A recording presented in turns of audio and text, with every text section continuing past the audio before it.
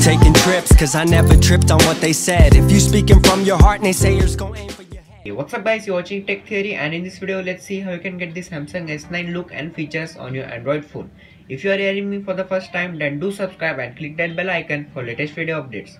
Let's get started. So the first app you need to download is the Nova Launcher or Nova Launcher Prime app. The link is in the description below. Install the app from there. Once you install the app, go to Nova Launcher settings and now go to backup and import settings.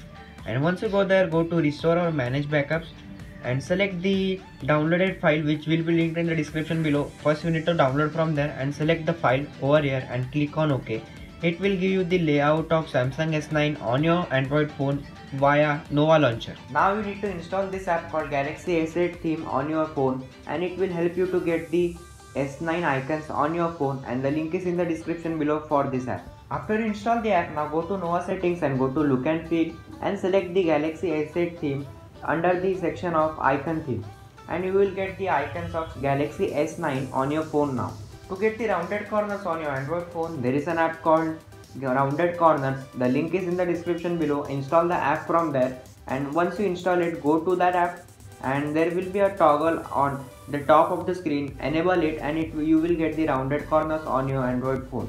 And to get the Samsung S9 widgets on your phone, there is an app called Zizorg Widget. You need to go to install the app from the description link, and you need to go to your home screen and go to widgets, and you need to drop the Zizorg widget on your home screen. This is a Google search bar widget, and this is also present on the Samsung Galaxy S9. So one of the special features of Samsung S9 is the Edge screen, and to get this on your phone you need to download Edge screen app. The link is in the description below. Enable it from there and you will get the People Edge, the app sets on your Android phone, and it also doesn't require any root access. And to get the always on display on your phone, there is an app called Always On AMOLED Beta. The link is in the description below. Install the app from there and grant it the required permissions, and it will be giving you the always on display on your lock screen or when you lock your phone.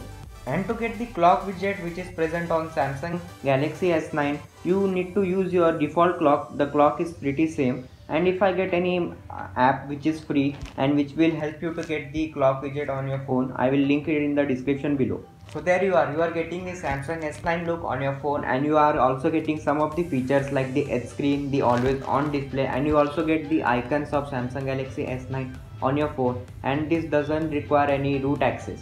So guys, this was a quick video on how to get the Samsung Galaxy S9 look and features on your Android phone. Give this video a huge like if you liked it, and subscribe to our channel for more such awesome content, and more such awesome videos are coming very soon, and unboxing is on the way, so make sure to subscribe.